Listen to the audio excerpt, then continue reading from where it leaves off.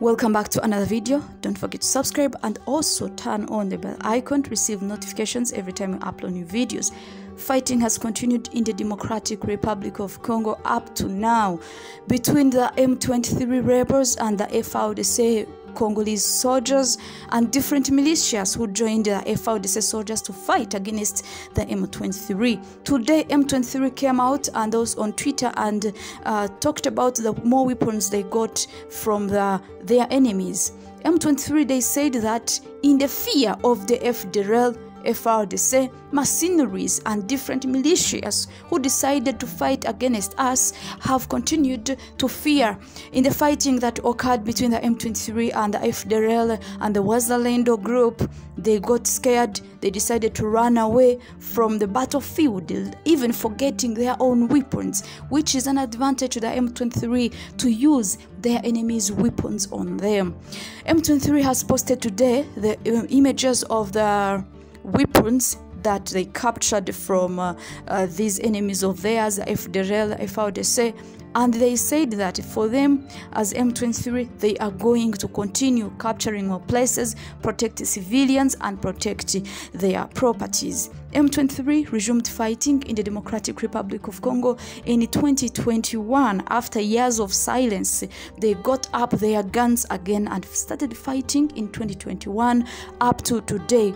Though they accepted to negotiate with the government of the Democratic Republic of Congo with President Felix Tshisekedi, but President Felix Tshisekedi refused. He said he cannot negotiate with the rebels, the M23 rebels, but he accepted to work with the FDLR rebels, Mai Mai, Nyatula, and different Wagner machineries from different areas, and he decided to collaborate with them to fight against the M23. Fighting has continued up to date. Very many people have been dying, very many people have been displaced. Very many people, young children, women, they no longer get necessities. They no longer get what they need to survive in this world, something that is dangerous to humans. President Felix Tshisekedi, who is now a presidential candidate, expecting to be added another term in the Democratic Republic of Congo. Few Congolese men and women still believe in him. They still have hope that he can change their country. However, another number of Congolese doubt because he has failed to solve the problem in the Eastern Democratic Republic of Congo.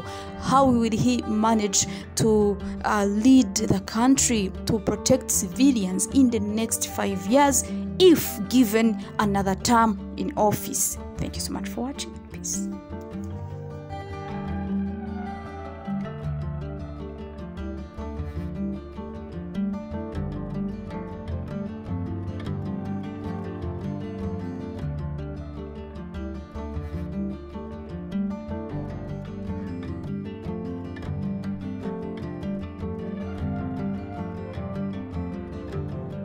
Have welcomed the resumption of talks between the Sudan Armed Forces and the paramilitary Rapid Support Forces in Jeddah, Saudi Arabia.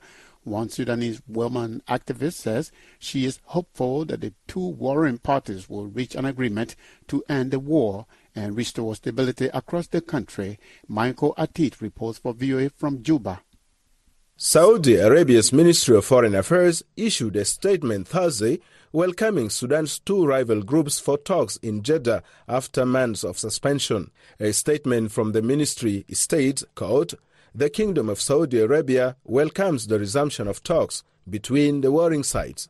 The statement also called on the negotiators to abide by an earlier agreement announced on May 11th for the protection of civilians and a short-term ceasefire deal signed on May 20th. The statement further said, quote, "The kingdom affirms its keenness on unity of ranks to stop the bloodshed and alleviate the suffering of the Sudanese people," end quote.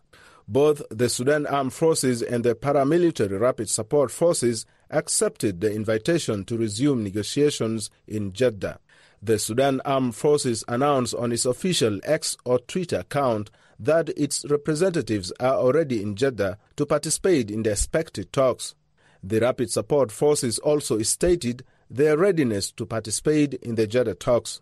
Suad Musa, a resident of Kassala town of eastern Sudan, says both the Sudan Armed Forces and the RSF have no other choice but to sit down and address the root causes of the conflict. There is no other choice, and I believe this is the only peaceful way to engage the two warring parties since they have the upper hand in the country at the moment. They need to realize that there are others who also need to live in Sudan. Sudanese activist Asad Al-Tahir, who resides in the Ugandan capital Kampala, says he also welcomes the resumption of talks in Jeddah. I expect that the mediators will present some solutions to both sides after they go through the stance of the two sides. But the most important and urgent at the moment is to reach a humanitarian agreement to safeguard the arrival of humanitarian aid to all the needy in Sudan. Sudanese writer Meki Al-Maghribi says negotiations is the only suitable way to end Sudan's conflict. Al-Maghribi told VOA that there is a need for the two sides to recommit to a ceasefire and allow humanitarian access. Peace talks highly recommended between army, RSF, political powers. Jeddah Forum, the efforts of United States of America, Saudi Arabia are based on a clear humanitarian declaration. That is good. Representatives of the African Union and the East Africa Bloc Intergovernmental Authority on Development, or IGAD, are expected to attend the Jeddah talks. According to the United Nations, more than 9,000 people have been killed, while some 5.6 million people have been displaced